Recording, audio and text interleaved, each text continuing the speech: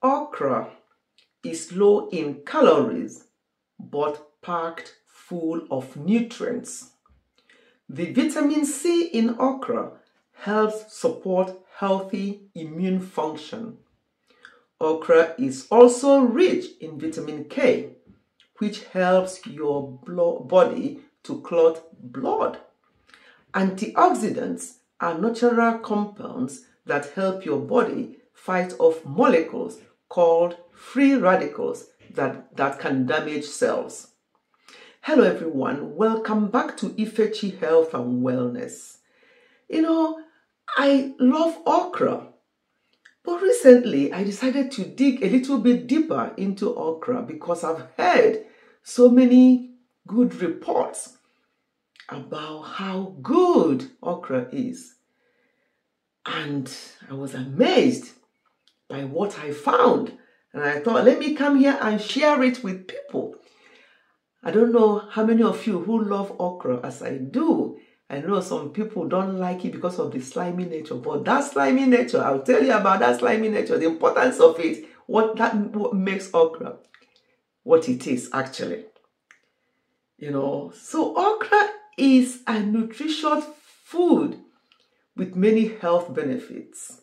It's rich in magnesium, folate, fiber, antioxidants, and vitamin C, K1 and A. Okra can actually help to control your blood sugar. And so one research I looked at said that it may even have anti-cancer properties, especially with colon cancer, because if it helps you the fiber in it helps you to open your bowel. I know somebody who said that when they have constipation, she quickly goes for okra, goes to buy the okra and then put lots of vegetable in it, just like that, and just be licking it. And that the next thing she will open her bowels. If you love okra like I do, keep having it. But one thing I want to point out though, the less cooked okra is, the better for you. When you want to cook okra, put all your protein and all every other thing, cook them all properly. Towards the end, just add your okra and switch off the pot. Make sure that it's still that green color is still there. I see some people, they cook their okra, they will cook it, and then it will change to a different color. No, that way it's losing its nutrients. The whole idea is defeated. I'm talking about blood sugar. Some people have used it like they use the whole okra, or they cut it into big chunks. They put water, they'll leave it for 24 hours. They'll now remove the okra and they'll drink the water. But I don't know whether I'm able to do that because of the slimy nature, just drinking it. But eating it, making it and just eating it with vegetable, just licking it, not even with any fufu, just swallowing, licking it like that. Yes, I can do that. But putting it in the hot water, some people do, and they say that it helps them with their blood sugar. And if it does help you with your blood sugar, why not? So okra is considered a superfood, and as I said before, it's very high in fiber, vitamins and minerals. And some dietitians, when I was looking, some of them consider it as a cholesterol-lowering food. Yeah, it can lower your cholesterol as well. And okra contains a compound, that slimy compound, I'm coming to it now. It contains a compound called mucilage, which becomes a natural thickener when it's heated. So that raw, weird, slimy nature in it is called mucilage. And that's what helps you to thicken your food. Sometimes you just put okra. You don't need to put anything else. That drawing substance in it helps to actually, that's the part that does the job with your cholesterol from what I looked at. There's LDL and HDL. So okra is able to reduce your LDL from what I looked at. And that mucilage, or the mucus-like characteristics of okra, that's the property, as I said, that helps to remove cholesterol and bile acid from toxins from and with toxins and from the body. Wow.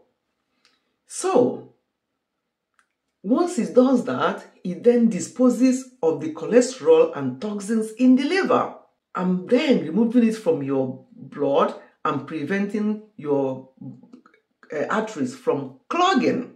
So it's also good for your arteries. It's good for your heart health. If you are not a lover of okra, what are you waiting for? I love okra so much, and with what I've just looked into now, I'm like, wow, let's go for it. So, number 1, it's rich in nutrients. Number 2, it contains beneficial antioxidants. Number 3, it may lower your heart disease risk. Number 3, it may have anti-cancer properties. Number 4 or 5, it may lower your blood sugar. And actually, I also researched that it's actually beneficial for pregnant women because of the folate or the vitamin B9, which is an important nutrient for pregnant women, and okra contains that. It helps to lower the risk of neutral tube defect, which affects the brain and spine of developing fetus. Yes, so pregnant women, if you love okra, go for it. Some people say, oh, they don't like, that this taboo. People don't like to eat a snail when they're pregnant or something like okra because it may make their child to be drooling or something. All that is just a myth. It's not true. So if you are pregnant and you love okra, because of the content, the folate content, vitamin B9, which is very important for pregnant women, go for it. But as I say, please make sure that you don't overcook it. And another good thing about okra is that it's very easy to add to your diet. I've said before how you can just get it, cut it, add some onions, add some spinach or kale or whatever vegetable, and just lick it like that. You don't have to, if you have if you don't like a swallow, or it's not all the time that you have to use fufu for it, just lick it like that. Just use your spoon, take it as soup, and just have, and that will actually fill you up. But remember, make sure that you don't overcook it.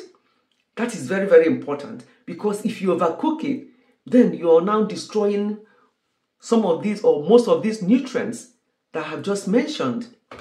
This is just a quick video. It's not going to be long. I'm going to stop it now. But I just want to bring out this benefit of okra in case you don't know about them. They are very good overall for us. But I have to keep emphasizing, don't overcook it. Once you finish with your protein or whatever fish, or if you are going to use it, you don't even have to cook it with fish or meat or whatever. You can just cook it on its own, put some vegetables, put some onions, and you're good to go. Let's keep having our okra. Bye everyone. See you in my next one. Goodbye and God bless.